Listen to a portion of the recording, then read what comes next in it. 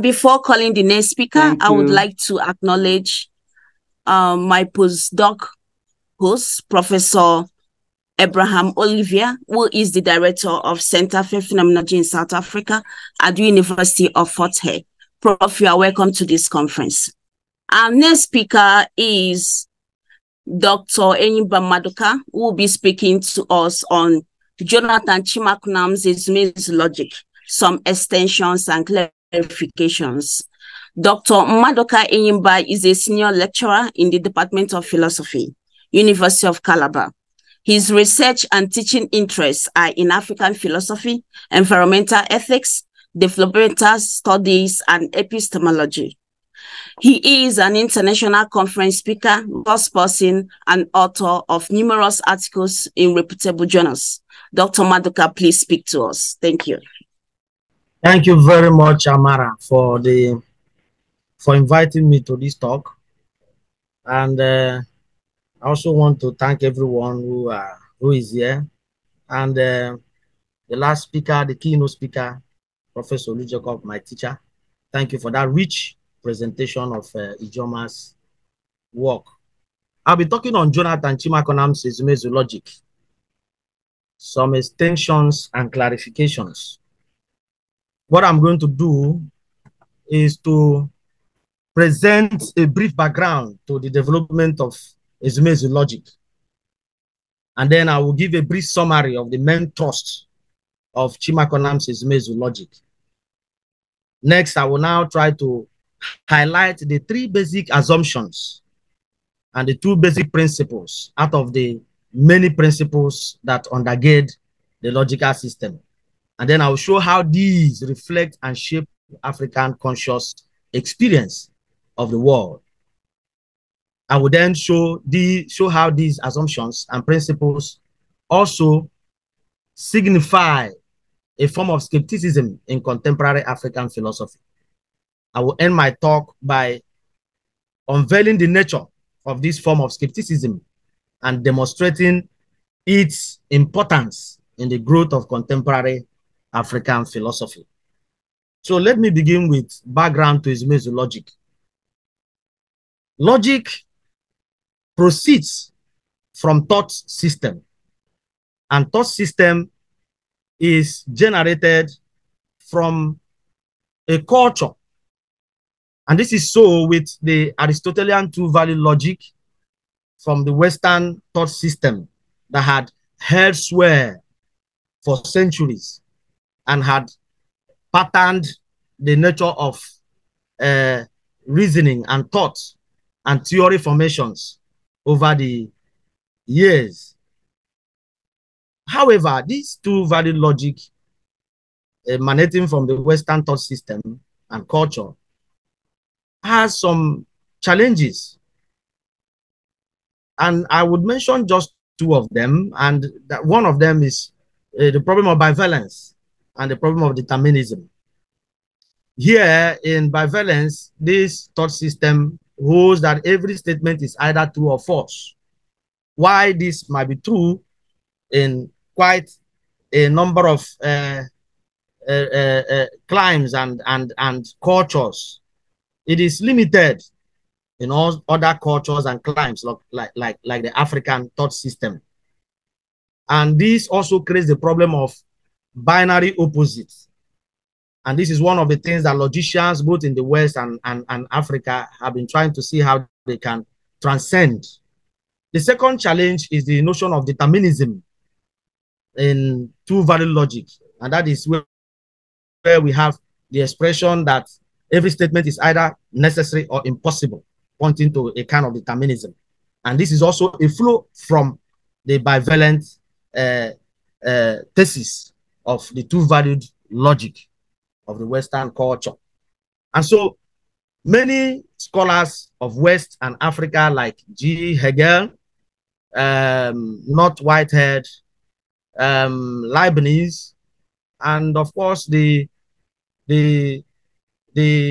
Polish logician Łukasiewicz have all tried to find solution to this two-value problem, two-value logic challenges and limitation. They've all identified the fact that the three traditional laws of thought that undergird two-value logic is not expressive enough to entertain or accommodate some other cultures and realities outside the West, you know. So as a result of that, effort have been made to find solution to this problem.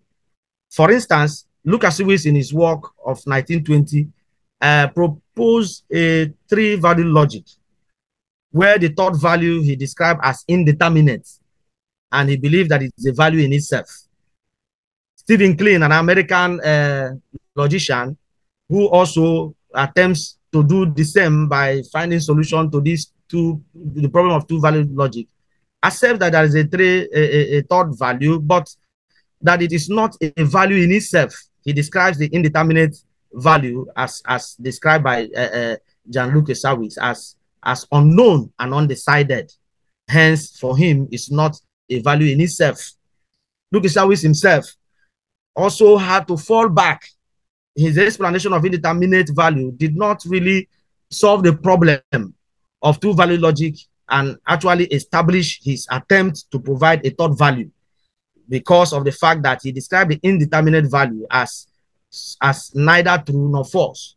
This is what have been described as reverse bivalence by Chimakonam, which implies that in some way he falls back to the two-valued or the bivalence problem he was trying to transcend. In African climb, Innocent Asouzu and Ijiomah in their various works have also made attempts to overcome this problem by proposing a three-value logic. Ijiomah calls his own harmonious monism, which the first speaker and the keynote speaker had elaborated on. And Innocent Asouzu spoke about his complementary logic. The challenge with these two is the fact that they seem to have overlooked, or they seem to overlook the need to formulate a new theory or an additional, a new thought, a new law of thought, or an additional law of thought that can weaken or relax the three traditional laws of thought that have been identified as being inadequate. And this is where Chimakonam latched on in order to provide a kind of rescue route through his Ezumezu logic. Now, the need for a logic that is inspired by an African background ontology and worldview, and yet is universalizable and not, restricted to a African culture, gave impetus to the emergence of Ezumezu logic. Most importantly, Ezumezu logic is a systematic attempt at unmasking the age-long Western particular, elevated to the level of universal and absolute, and driven by the Aristotelian two-value logic, with all its inadequacies, as we mentioned already. So Ezumezu logic attempts to rewrite the grossly distorted history of rationality, history of logic, and the epistemologies of the global South. Now, the main thrust of Ezumezu logic is that Ezumezu is drawn from three Igbo notions, namely Ezu,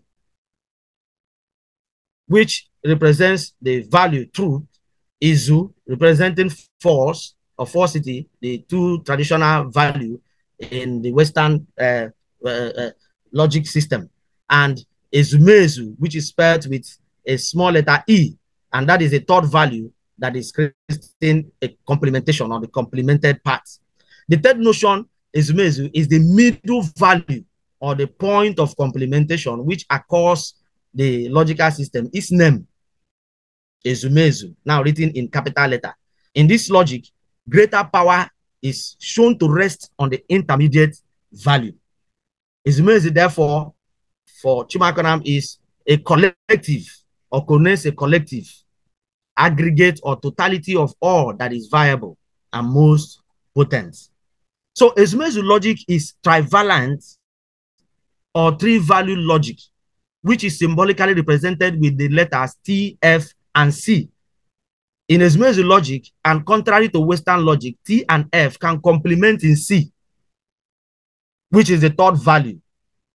And this third value, remember, as we said during the background to this Ezumezu logic, is what Lucas Lewis and the rest of the others have tried to propose to, but for them, it is still indeterminate. They do not know the value as it is, because it's kind of hard to do with the future referential proposition. It also, Ezumezu logic also recognizes the context-dependent nature of propositions and the interdependence of variables and values.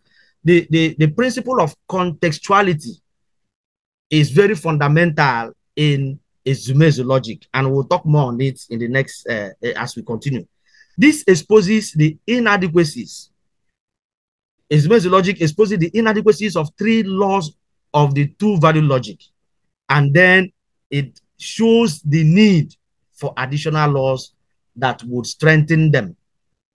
This is where Ezumezu logic overcomes the shortcomings of the attempts made by earlier scholars in Africa and the West in trying to solve the problem of two-value logic and its expressive ability and universal applicability. So Ezumezu logic differs remarkably from Western two-value value logic in three ways. Number one, Ezumezu logic is flexible in its mode of reasoning and application of the laws of thought, while Western logic is strict and rigid, which means that Western logic is a kind of a closed system, exclusive, that does not accommodate a thought value, does not accommodate realities that may not, conform to the three traditional laws of thought. Ezumezu logic, on the other hand, is open and flexible in its mode of reasoning, and then it creates room and accommodates realities, various realities, and such is more universalizable, as we'll show shortly, than the two-value logic. Again, Ezumezu logic differs from the Western two values by the fact that it relaxes the three laws of thought, namely identity, non-contradiction, and excluded middle. It relaxes this law. And then thirdly, by relaxing this law, it now complements it. This is very important. It does not throw away the three laws. It does not reject it. It does not exclude it completely. That is the reason why it is flexible, accommodative, and not exclusive. Rather, it strengthens it by formulating three new or supplementary laws, namely Njikoka, Mekoka, and Onanetiti. We will explain that shortly. And then the three additional laws of thought is important to underscore how they weaken and strengthen the three traditional laws of two-value logic. And this is very fundamental in understanding the nature of Ezumezu logic. Now, these three-value logic, these three supplementary laws of thought of Ezumezu works in tandem, works hand in hand with the three major metaphysical principles formulated by Chimakonam, namely the principle of relationality, contextuality, and complementarity. I'm going to show us shortly how these principles work hand in hand with these three new additional laws in order to strengthen, weaken first, and then strengthen again in order to overcome the weaknesses of the the two-value logic and these three traditional laws of thought. So, Njikoka, as a new supplementary or additional law formulated by Chimakonam in the Ezumezu logical system, it states that a thing is what it is only in relation to its opposite. This is a relaxation of the law of identity, which states that a thing is what it is. So for Njikoka, the law of identity is weakened by applying the principle of relationality, African metaphysical principle of relationality. This principle states that variables necessarily interrelate irrespective of their unique context, all things being equal, because no variable is alone in its entirety or can exist alone in its entirety. It's an ego solus. So the law of Njikoka weakens the law of identity and then makes room for the opposite to be part of the variable that is being discussed at the moment. Mekoka, which is the second additional law propounded by Chimakonam, to supplement the three laws of thought, states that a thing is what it is and not its opposite, only in specific context. Now again, this particular new law or additional law of thought of Ezumezu relaxes the law of contradiction, which states that a thing being what it is cannot at the same time not be what it is. So this new law called Mekoka applies the principle of contextuality, which is drawn from African value system, African ontology, and worldview, to weaken the law of contradiction, and then relaxes it in a manner that there will be room for the other. And then the law of contextuality, which works with Mekoka, states that every relationship between various variables occur in a specific context and can only be authenticated within the context, because context is very important, much more than even facts. And so for Chimakonam, Mekoka law is a relaxation of the law of contradiction using the contextual principle.